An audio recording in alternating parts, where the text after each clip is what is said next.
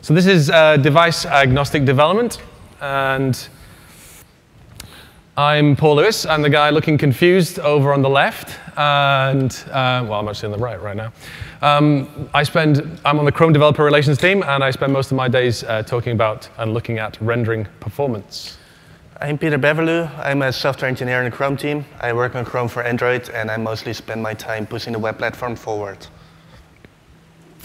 So we ran a small survey, and we asked developers two questions amongst many. And the questions we asked them were, which form factors do you support versus prioritize? And as you can see, perhaps not surprisingly, 96% of people said, you know what, we support desktop, which is pretty much everybody. And 2/3 of people went for phone and tablet. But as you can see on the prioritization side, 81% of the 200 or so developers that we asked said, you know what, desktop is our top priority. Okay, so just take that in. 4 out of 5 developers are just going to focus pretty much on the desktop. Now this leads us to a question. If we prioritize a single form factor, what happens? Well, the answer is probably quite obvious, right? We start to build on the expectations of capability. We build expecting that we're going to have desktop-like performance, that we're going to expect to see big screens, good GPUs, good CPUs, a lot of memory, all those kinds of things. So along comes a new form factor, such as mobile. What does this mean? Well, we've been creating websites for desktop experiences for quite a long time now. And desktop experiences give us a number of advantages over more limited platforms such as mobile devices. As an example, there's this big screen available to you, which has a lot of space for you to put content on or to put data on. But on mobile, this is different. And it's not just the screen size which is different, it's a lot smaller. But it's also in terms of a number of additional constraints, such as computational power. We create websites using a lot of JavaScript, for example, for scrolling or for accordions. And while this works fine and acceptable on a desktop machine, on a mobile, this will just look janky. So along comes a new form factor. But what? It's not just about desktop and mobile. The web actually goes quite a bit further than that. And this is something we've only started to see quite recently. Back in the days, there used to be mobile devices which were capable of internet using iMode or similar systems. But they weren't really internet. You could see a web page, you could talk to a server, but the experience was quite limited. These days, mobile devices, such as phones and tablets, they're basically on par with desktop devices. And they just work, just like a desktop machine. Of course, with a number of additional constraints. Now, we're going to see more and more websites coming to televisions or to consoles. On a television, the screen is a lot bigger, but we also know that the user is sitting away from the screen quite a bit further than is the case with a mobile device or a desktop machine, which means that as developers, we actually have to change how we create that website. With console, be it a portable one or be it a stationary one next to your television, the story changes completely altogether again. And with portable devices such as consoles, they can be similar to mobile, like a telephone, but they could be entirely different as well, with different forms of inputs and different types of managing your data which come with it. And we really don't know, like, what is the next device? We've got desktops, mobile, televisions, consoles, but what's going to come next? Are it going to be wearable computers? Could be anything. So the point that we're trying to make with all this is that it's just the web. Okay? We have this propensity for talking about the mobile web. We don't talk about the desktop web, though. We don't talk about the TV web or the console web. We just talk about the mobile web. And that's fair enough to some degree. But what we need to start realizing, I think, is that it's just the web. It's consumed through a number of different devices. And a good experience matters no matter what the device. So then, becoming device agnostic, if we figure that we're going to have people connecting to our sites and applications through a bunch of different devices, how can we start actually being device agnostic? So the grand unified theory of devices. Sounds good. We figured we can actually turn this on its head. we can actually start figuring out what the constraints are. Okay? Instead of device capability, what about looking at the device constraint? And we figured there are actually these 3 constraints. And we can assess every device that we know about today and the ones that we don't know about today, the ones that are coming tomorrow, in the same way. Network, how quickly can it pull stuff down on the wire? What's the latency? What's the bandwidth? If it's network constrained, it's going to be slow. Compute constraint, so how quickly can it process information? How much memory has it got? Is it good at calculating my styles, laying out my page? What's the CPU like? Okay? And then the last one is a giant, shiny monkey head. Or it's about rendering. It's about pixels. How quickly can it push pixels around the screen? Does it have a good GPU? And when we start actually looking at it from this perspective, what we can actually start to realize is if we distance ourselves from these constraints, and if we start planning for these constraints, then what we realize is that we are, in effect, becoming agnostic to them, so that when we hit a device with one or more of these constraints, then we're not actually as bothered by it. So instead of relying on the capabilities of a desktop, we're now going to spin it on its head. We're going to look at these constraints in turn, figure out what comes up, and how we can distance ourselves from them. So let's look at a few of these device types and map them against the constraints, and this creates quite an interesting matrix. I apologize for those of you in the back. It will be extremely hard to read, so I'll just name what's on the slides. On a desktop machine, the network will generally be quite good. You'll be connected to your home DSL connection, which will be quite performant. Computational power will be decent, even for older desktop machines. Well, they're still better than mobile. Rendering performance will be decent because they're multi-purpose machines and they're not just created for like streaming video. So they'll be able to display a website. And the screen is big. Maybe not as big as a television inside in terms of physical size, but often you have a monitor of maybe 20 or 24 inches attached to it. And as a developer, that gives you a lot of space to play with. On mobile, it's a little bit different. With a mobile device, you can be on the move at any random time, and you cannot rely on a network connection to always be available. So the network conditions are quite bad. Computational power can be okay. There's different classes of mobile devices. Tablets are, of course, entirely different from phones. But even within a single class, such as a phone, there can be quite a lot of differences. We've got phones of over $500–600. There's phones of $50. And computational power will rely a lot on the capabilities of the actual device. Rendering performance will be bad. We're trying to get to 60 frames per second, but it turns out to be really difficult to get there on any platform. And the screen is quite small. That's the physical screen size, while the actual logical screen size, so the number of pixels which have to be shown to the user, can be a lot bigger because we've got all these awesome high-resolution phones. For televisions, well, they're standing in your house. I don't often walk around with a television behind my arm. What? I do. No. Okay. So the network conditions will generally be similar to your normal desktop computer. Computational power is bad. It's mean for showing video, not for showing a website. Rendering performance will be bad for the same reasons, because the device really has been made for a single purpose. And the screen is pretty big, but the resolution can be smaller, and in some cases even smaller than a mobile device. Now for consoles, it's quite similar to mobile. It depends on the kind of console, really. You can be on the move at all times. Computational power, well, they're meant for games, for interactive imaging, while websites can be static content. Rendering performance, again, it really depends on the device. And the same goes for the screen size. And for the new class of devices, we just don't know. We have no idea what's coming to get us. Actually, to be fair, if we just take a step back, we actually don't know on any of these. Because let's say desktop, take that for a second. It could be a laptop as well. Now we said good under network, but what if you've tethered your phone? Or what if you have a dial-up internet connection? Yeah. At this point, it actually all bets are off, right? Because on pretty much any of these, you can find an exception. Okay? So the sad reality is that everything in this matrix is a maybe. We just don't know.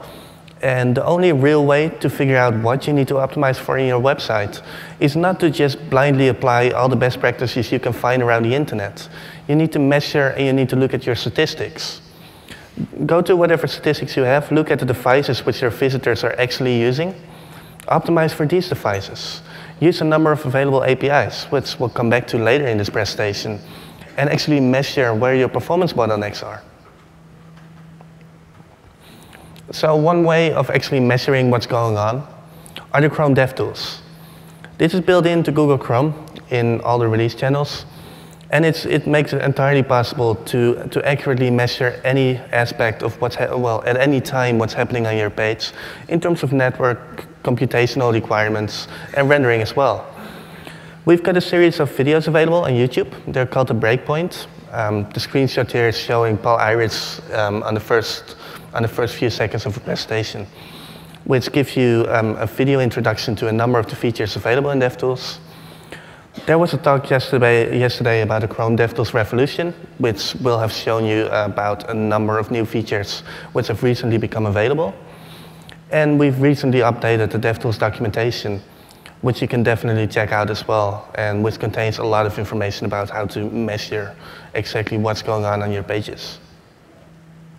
OK, so we've established that we could be on any device, and we can't really predict exactly what the constraints are going to be for that device.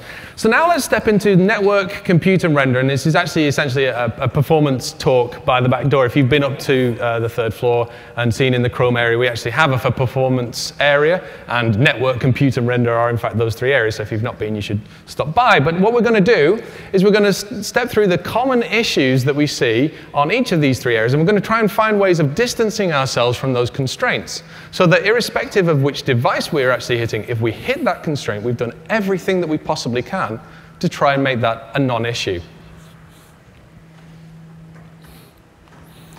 So the first thing to keep in mind is the page load time. This basically describes the time it takes for the user to start a navigation action, like clicking on a link or entering a link in their browser address bar, until the time that they see the page and that they're actually able to use it. Now, you've got all your visitors. If your page on a mobile device takes more than 3 seconds to load, then 57% of your visitors will go away. They'll just leave. They'll go elsewhere. They might search for an alternative. They may know an alternative, and they're gone for the day, basically. Now it gets worse. From all these visitors, if your page takes more than 3 seconds to load, 46% will not return. They'll find a competitor of yours, they'll find an alternative source of the data, of the information which you're giving to them, and they'll start preferring that other website just because it loads a little bit faster. And probably the worst statistic is that 22% of your visitors will tell their friends to not use your website. Now let that sink in for a little bit. That means that over 1 in 5 visitors of your mobile website will tell their friends to not visit your site if your page takes more than 3 seconds to load. That's quite a lot of impact. And one thing to keep in mind here is that the perceived loading time of a web page is actually 15% higher than the actual loading time. And it gets worse because when they're talking to their friends about this, they will remember a loading time which is up to 35% slower of what it actually was. So while it actually could have been 3 seconds, in their memory, it may very well be up to 5 seconds or more. So there's a few things we can do. And probably the biggest contributor to having a big load time for your web pages is having a huge number of requests on your page. Now, for every request to your page, we can look at the costs implied by it, and we can split it up in 3 different ones. Firstly, there's the latency cost. For each of these requests, for the resources, which could be an image or a style sheet, we need to make a connection to the server, or well, in some cases, because in other cases we might be able to reuse the connection. We need to request the resource, get a reply, and that could take a little bit of time, especially if the resource is hosted on a different server, in which case a DNS lookup might be necessary. Now, for big resources such as images, bandwidth might be a constraint. If I'm on a 3G connection and I'm sitting on a train, then it will take a while for that image to be available on my mobile device. And of course, there's a financial cost. This is not just about visitors, which you may lose if your site takes quite a long time to load. But Paul and I are from the United Kingdom, and if we want to use the mobile internet on our normal phones here in the United States, then that costs us up to $8 per megabyte. Now, you need to have a really good service or website if I want to use it at that cost. So probably the easiest thing to do here is obsolete a number of these requests. For every single one of the resources on your page, ask yourself, do you really need it? Can you maybe get around by inlining it on the page, by concatenating style sheets, so having several style sheets in a single file? Or can you perhaps minify them to reduce the bandwidth cost? And making optimizations such as these will often show to have a big impact in the page loading time performance of your websites. Now, a lot of people already do this one, right? Most people, when you speak to them, they say, yeah, we concatenate and minify our files. The next thing that we want to talk about is reducing the image overhead. A statistic that you may have heard of, and if you haven't, and it's the first time, it's a really good one to put in your head. 60% of web traffic, 60% of the average web page is images.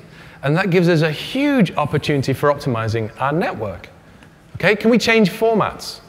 Now, in the case of WebP, by switching to it, the Chrome Web Store saved several terabytes of transfer every day. Now, it may not be that it's going to save you that much transfer, but you can immediately start to realize that actually, instead of JPEGs, I should be using PNGs, or PNGs instead of JPEGs, and GIFs maybe, or even WebP. It depends on the actual image and what you're trying to achieve, and so forth. But spend some time figuring out whether you can change formats, whether you can change quality, and that will potentially save you an awful lot of data. The next thing is actually request images at the size you need. Responsive web design has become all the rage, and it's really quite cool.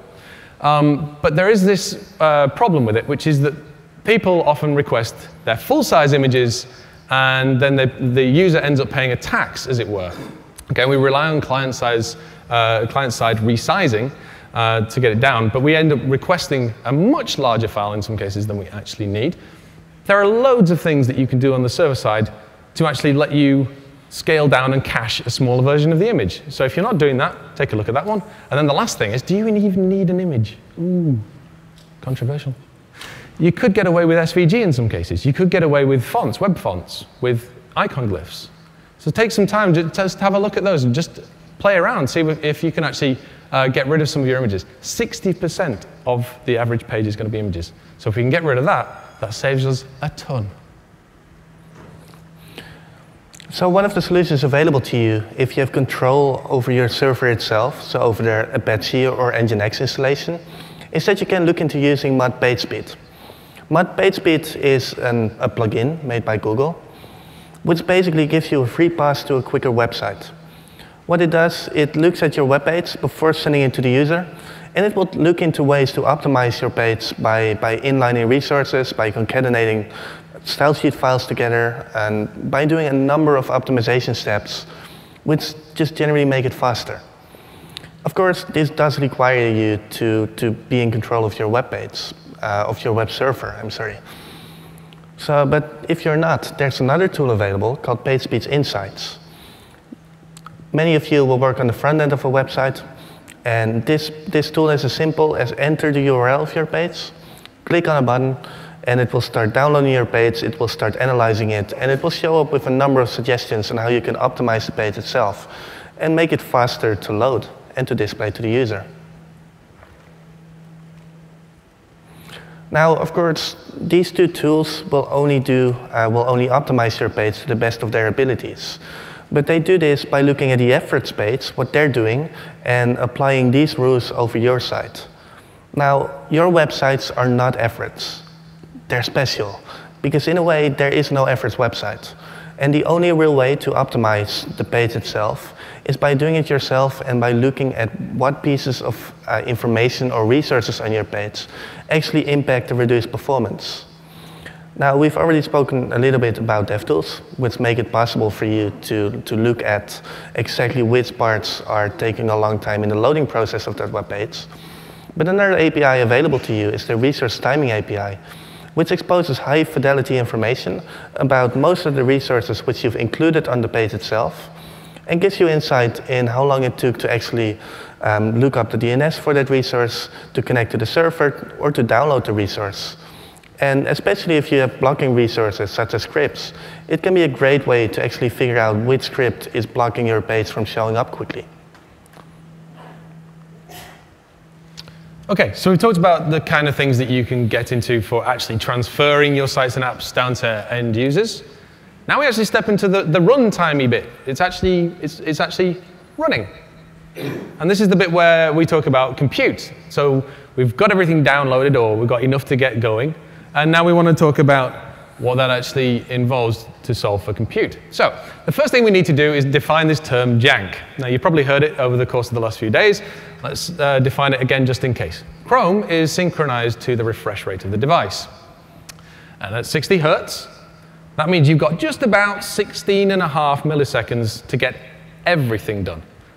And that includes Chrome's housekeeping, it includes your code, and that's a bunch of things like layout, recalc style, paint, composite, JavaScript, all that stuff. 16 milliseconds. I don't get much done in 16 milliseconds, but Chrome really, really does. We call this the frame budget. And if we don't hit that frame budget, users notice. It's kind of this hitching. When they scroll and it hitches and hiccups, that's what we call jank. So when we talk about jank in the coming slides, that's what we're referring to. We're talking about busting that frame budget of most likely 16.5 milliseconds. So the first thing I want to talk about in the compute area is style recalculations.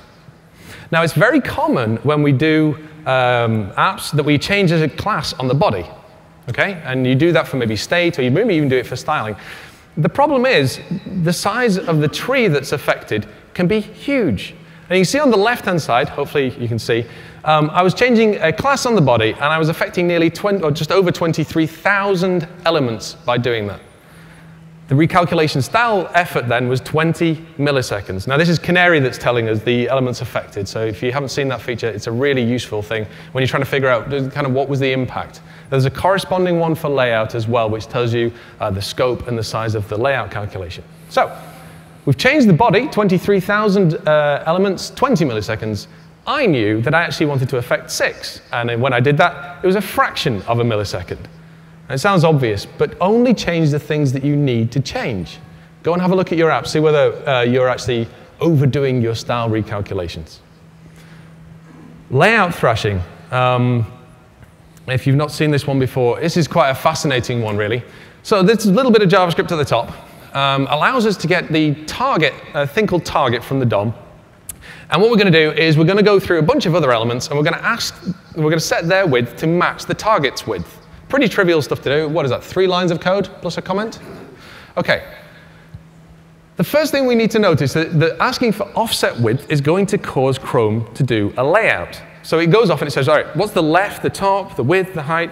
What do I need to know about all the elements in the page to be able to give you a good answer on offset width? So it goes off and it does that. The next thing is that first element gets its style width value set to the target's width. The problem is, by doing that, we just invalidated the layout calculation that we'd just done. So that the next time around the loop, we ask Chrome to do a potentially very expensive layout again. So we're doing this get, set, get, set, get, set, get, set, get, set. And the problem is this adds up really quickly, especially when layout is expensive. What we should be doing is getting once and setting many. And it probably makes sense when you hear it in that sense. The thing is to realize that offset width is actually going to cause the layout to happen. And you can Google that, how to not trigger a layout in WebKit. And you'll see a very good blog post that will tell you which ones in WebKit and Blink will cause a layout to happen. So avoid layout thrashing. 2 very simple things there, layout and style calculations. So a browser has a very particular set of skills. Skills it has acquired over a short but quite eventful career. You should not do in JavaScript in an imperative way what you can do in a declarative way. Animations and transitions are excellent examples of that. 5 years ago, 6 years ago, perhaps even more, we had all these libraries such as jQuery or Dojo, which had animation libraries. And it allowed you to animate items on your page. It allows you to change the left property from 0 to 1,000 and move an element horizontally over your page without the user having to do anything at all. And that's awesome. But this is really costly because every time the frame does something, and often a library internally sets a timer to try and match the frame budget of the browser, it needs to look at the position, it needs to do a relayout, and all of these are really expensive operations. Now, there are excellent alternatives available to this in CSS, to do it in a declarative way. And by using a declarative way, you're actually telling the browser what you want it to do, instead of telling the browser what it has to do. And by telling the browser your goal, you're basically saying, OK, I want you to do this effect, but please do it in the best way you can do it for me.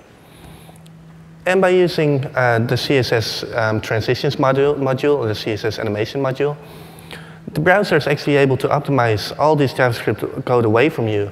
It can do these animations in some cases on a different thread. And this will look a lot better and a lot less janky for the user, while also taking a lot less CPU. It doesn't eat away from your frame budget. And it works regardless of many of the constraints of the device. Up until a few years ago, fixed position was unreliable. It kind of could stick around in the viewport. It could be janky if you were scrolling. Now, lately, in pretty much all big mobile browsers, this has been fixed. And of course, it works in all desktop browsers as well. So if you have an element which should always be available in the viewport of the page itself, just use position position fixed. And don't use JavaScript to keep it in exactly that position using the scrolling position, for example. But you could use position sticky. What would you use position sticky for? Well, position sticky actually is a new experimental feature in Chrome. Really? Yeah. You can go to the Chrome Flex page. You can enable it in Chrome for Android as well. And position sticky is somewhat like a fixed position element, but if the parent element is not inside of the viewport itself, so if it's scrolled away somewhere, then it will just be an inflow element. If the parent element comes in the page, then it will make sure that the sticky position element is visible. But if the parent element kind of moves out of the viewport, but still is visible, then the element will stick around in the viewport as if it was fixed positioned. And an example you might know, which uses this quite a lot, is an address book. If you have a lot of names, then the header, which contains the first letter of the names which are currently being displayed, may stick around at the top of the viewport for a little while, until the next letter is up. And the fourth big point is keep your event listener code to a minimum. Some event handlers, such as scrolling events, will be called many times per second, sometimes even multiple times per frame. And any processing you do in these handlers will eat away from your frame budget. And this will definitely limit the time Chrome has to display your web page. And as a result, you might miss frames. One thing you can definitely do with that one is, say you're doing something in your scroll handler, just get it to store the last known value, okay? And then schedule up a request animation frame. Because what will happen is, most of the time you have like 4 or 5 of these running. Okay, you get like 4 or 5 in a frame, but you actually only care about the last one. So you just store the value, and then set a request animation frame to actually deal with the last known value. This is called debouncing in some places, or debouncing is the most common name for it. You just basically, rather than running that expensive code in your scroll handler, just keep the value and run one handler at the end. OK, so we've talked about network, we've talked about compute. So let's now take a look at some of the stuff that happens inside of render. Now, I have DevTools open here, and it's captured something which is quite expensive on the paint side of things. And if you look, we've twizzled down one of the paint records, and we spent 13 milliseconds decoding a JPEG. Now, we have 16 milliseconds to do everything, not just paint.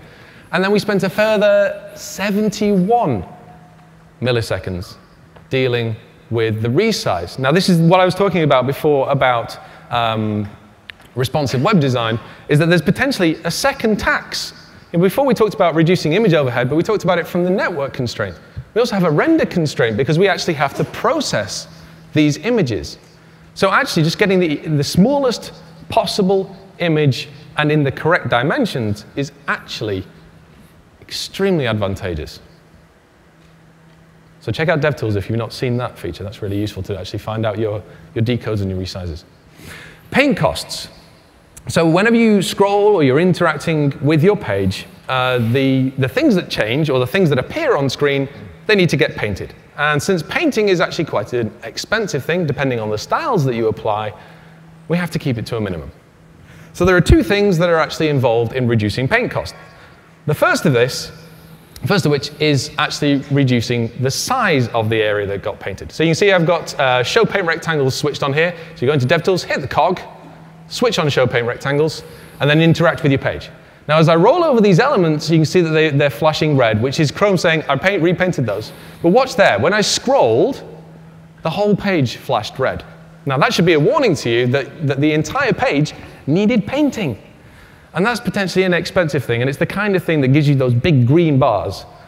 Okay? Now, there is a very specific reason for this one, but I'll let you figure out what that is. The thing to know is that you're looking for those smaller areas. The question you should be asking yourself is, am I seeing the bits that getting repainted that I thought were going to get repainted? Is it predictable to me? As in, I rolled over this and I expected it to repaint. Yes, it did. When I scrolled, I didn't expect to see the whole thing flash red, the whole screen flash red. So there's something to look at there.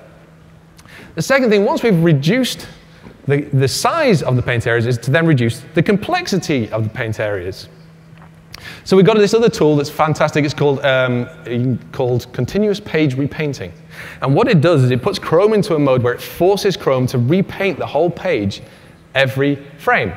Okay, you see it switched on there. It puts this little chart in the top right-hand corner with the number of milliseconds that it took to paint the page. Now what we can do is we start switching off styles. And in this particular case, switching off box shadow or border radius is the one that's actually dropping that time to paint really far down. Now, I'd much rather you didn't walk out of here saying, box shadow is bad, border radius is bad, we shan't use these. That's not what we want you to do. What we want you to do is realize that your styles have a corresponding cost, and there is a tool in DevTools that will let you figure what the cost is. And you can use that to your advantage to move away from that constraint so that you're not render bound. Okay, so reduce the paint size, then reduce the complexity of your paints. So far, we've talked about technical constraints which apply to you as the developer. But eventually, what we really want is to give the right user experience to the end user, to the person who is actually using your page. Now, one thing to realize is that the user comes for your content. They come to your website with a specific purpose. That could be to get information, that could be to use your service. And they don't really care about that big image header which you have at all of the top of your pages, which basically just means that they have to scroll the page before they even get to the content. You, as the developer, have all these constraints, but the user shouldn't have them.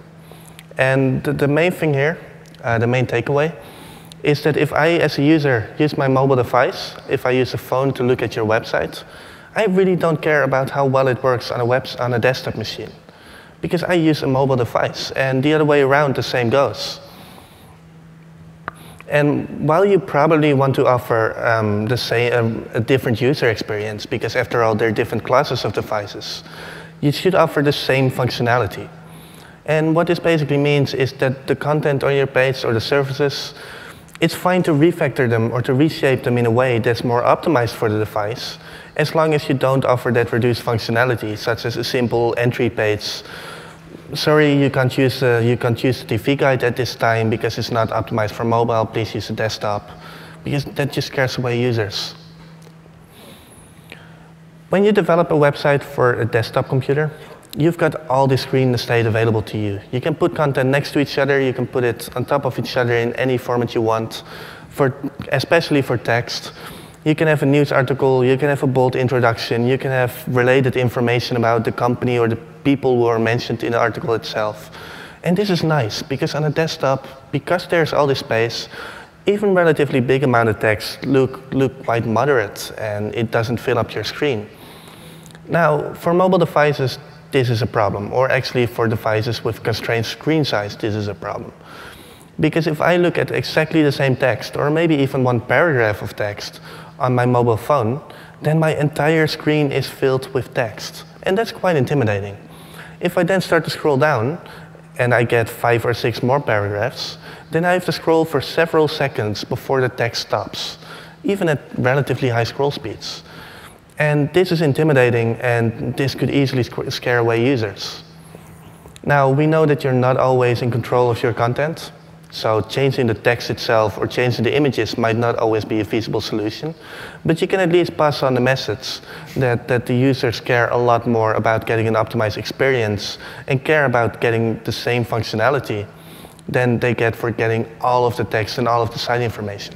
And one thing to notice here, just if we go back, is at the bottom of that we've got an image that's kind of suggesting something like responsive. Just bear in mind, if you do this kind of responsive thing, just watch out for that tax that I talked about earlier about resizing images down. Make sure you always request the images at the right size. Okay. So we have a couple of suggestions, as you've just seen, because we think it would be good to give you a couple of suggestions for your workflow. The first one is assign somebody that you used to like to your team as the sheriff. They will probably become unpopular pretty quickly. However, they perform a very important role for you.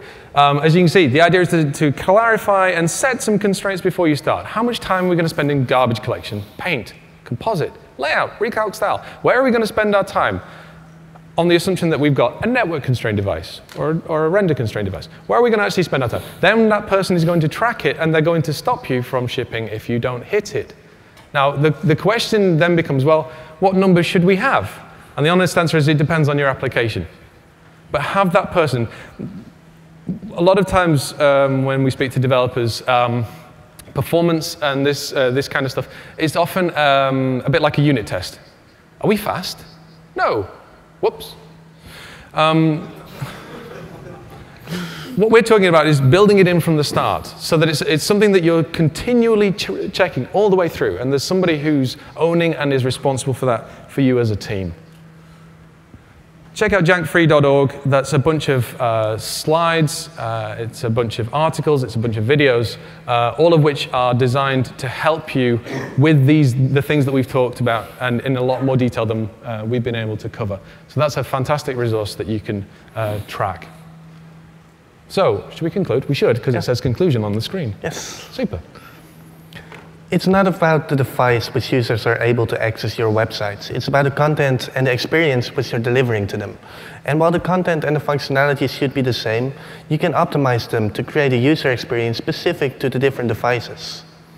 The devices you're going to deal with, they're going to probably have at least one constraint at some point. You might even on a desktop, you might have multiple processes running. There's no guarantee that you're going to be good. So you figure out ways to actually just reduce the load.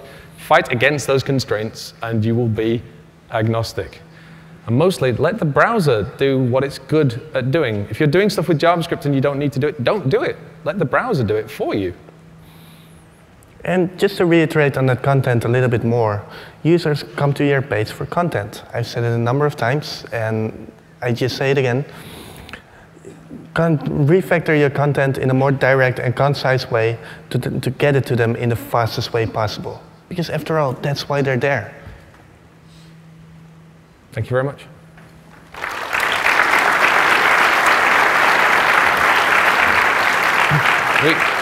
We have a tiny amount of time for one or two questions maybe, so if you have a question, go up to the mic, and we'll see if we can get through any of them. And then if you want to find us after, we're going to be upstairs in the Chrome area, probably in the for questions. I'll be at the for performance bit if you're interested.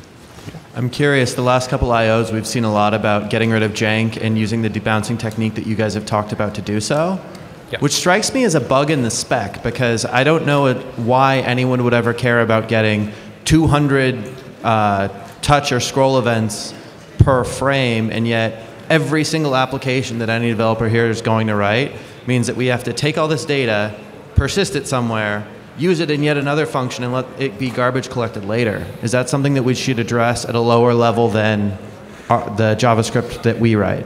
Well, I think if that's how you feel, definitely involve yourself in the spec process, for sure. It's something that we're trying to watch, and I'm interested in it because, especially as I said, I see a lot of code go into scroll handlers and touch handlers that doesn't need to be there. So there's a certain amount of, should this be spec, should this be developer required? I haven't got a good use case for multiple scroll handler or multiple calls of a scroll handler, for example, inside a single frame. But I wouldn't like to presume that nobody does, but I'm not saying that they do either. So I guess it could be something that should be spec'd, and I would involve yourself in the spec process and see if we can hash it out. Well, a lot of specifications already keep this in mind by offering asynchronous functionality rather than synchronous ones. And even though this is often not the case for event handlers yet, for getting many kinds of data, it will allow it to do on the background thread, not block any other processing, and just come back when everything is available. Okay. We've gone a little bit over time. Yeah, so I'm afraid if you've got any questions, just come and find us upstairs. Thank you.